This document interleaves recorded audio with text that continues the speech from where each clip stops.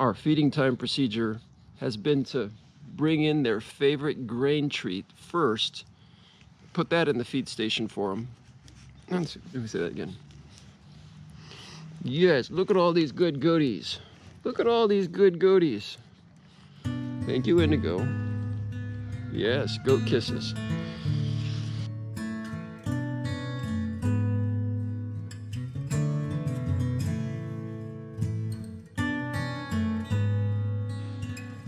We finished installing the last buildings in this cluster of goat sheds and this permanent fencing just in time for the rainy weather to really set in.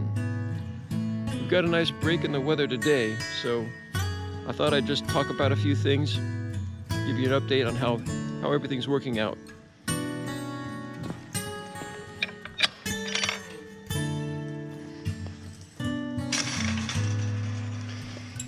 This area quickly became a muddy mess, so I've chipped and shredded all of the branches that we had left from what we took down near the driveway recently,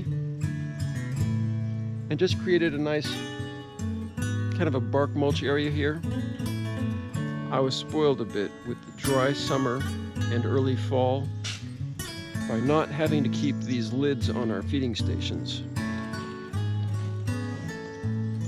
You can see by the goat poop that our goats can get up here. I'm not really worried about it. The plywood is sturdy and I'm not really worried about the goats messing it up. One goat in particular likes getting up here. Stormtrooper is a weathered male, so he's incapable of breeding. He stays over here with the does, and he's the one who really likes getting up there. Indigo, our largest goat, will push this station completely over, so I have to strategically place it near something that she can't push around.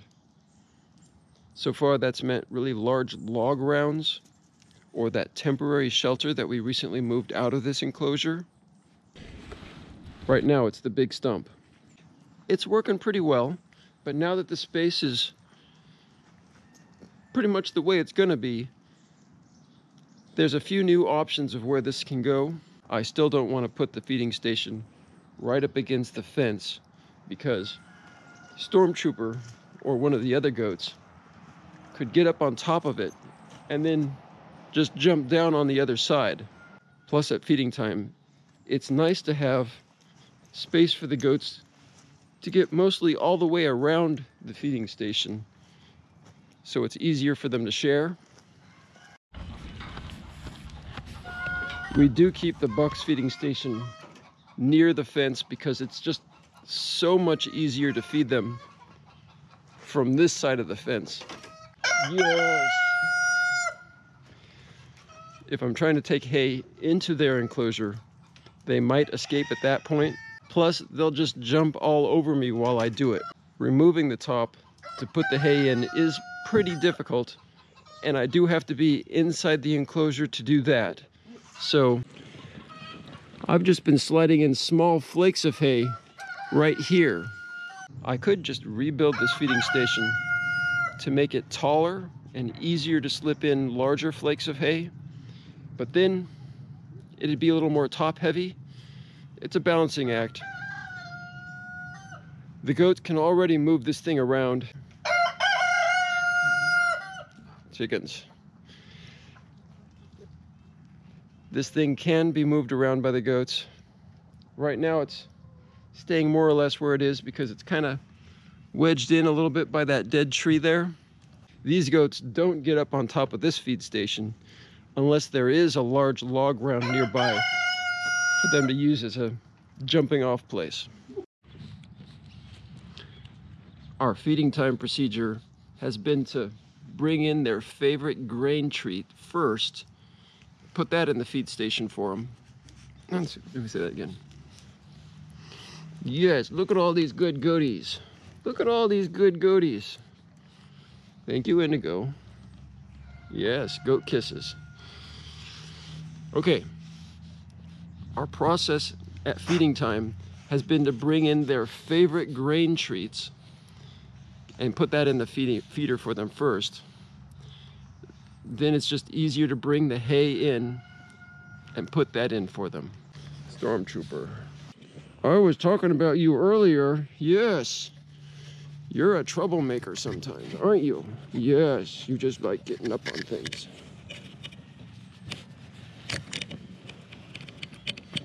This is Stormtrooper. He's the little troublemaker that always gets up on things. Yes. Sienna's a little princess that never gets in trouble. Yes. Bonnie is a little tank that just seems to eat as much as she ever can.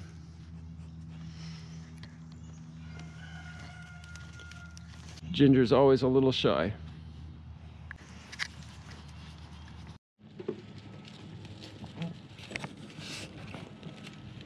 All right, first person perspective, goat feeding time. Hey, hey, nobody escapes.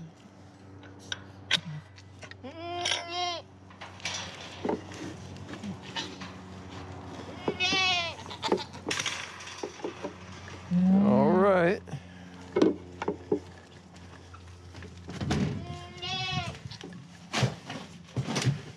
Indigo, you stay out.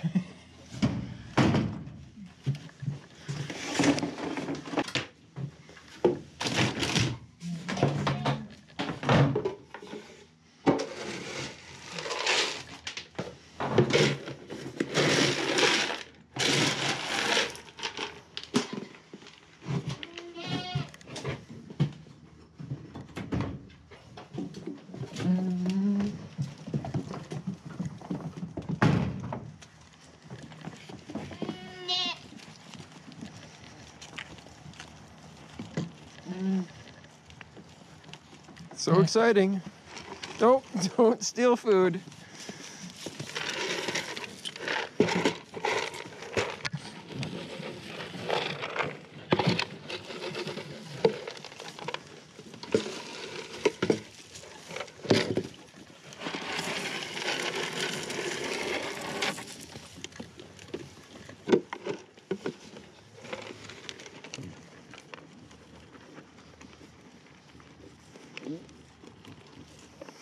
Valkyrie.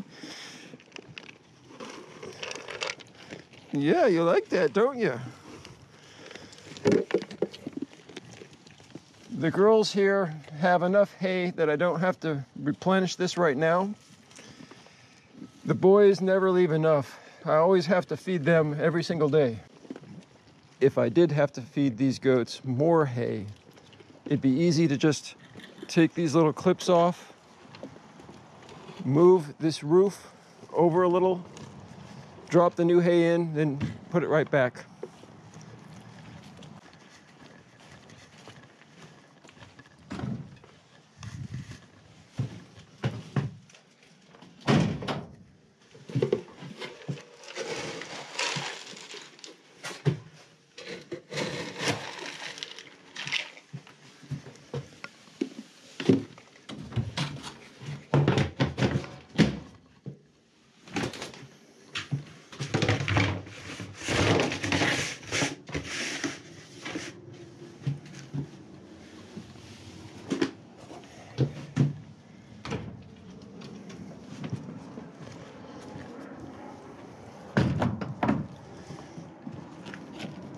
Sienna, do you want a little treat? Yeah? Whoa, get off. Bonnie, you can have a little treat. Valkyrie, you got plenty of treats. Okay. Yes. Yes.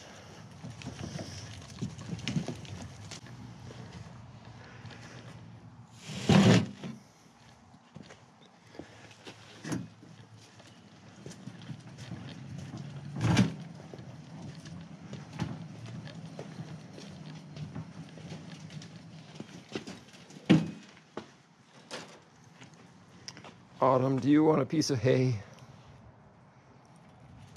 You like that? Yeah.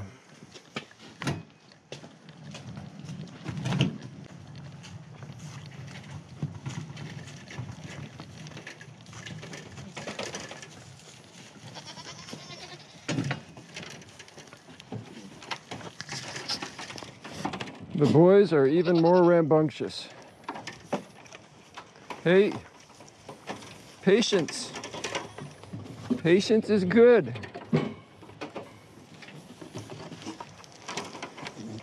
This is why we have to give them the grain first. I would not be able to get the hay in there through all these goat heads. Okay, you ready? I think you're ready.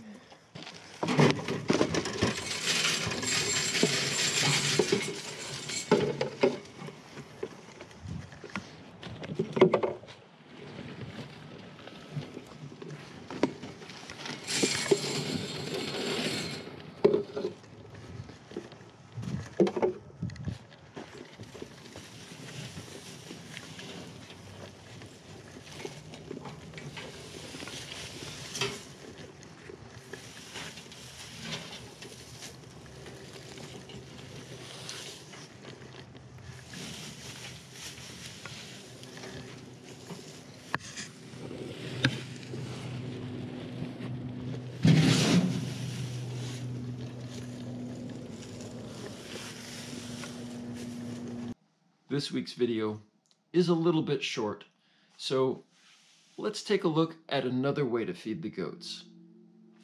This part was shot earlier, before the rainy weather set in.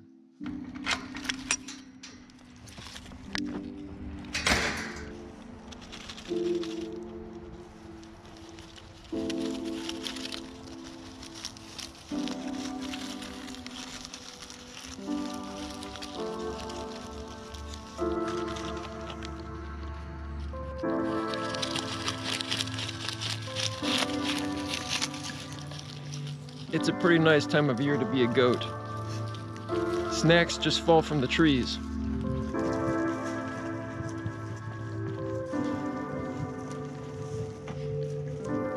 When the fence was going in, our goats had to be confined to this deck area, and all they could do was watch as these tasty leaves fall just out of their reach. When that temporary electric fence was up, using the leaf blower to provide them extra snacks wasn't ideal because debris on those electric wires tended to make the electric fence not work as well. I think it's time to try that leaf blower again.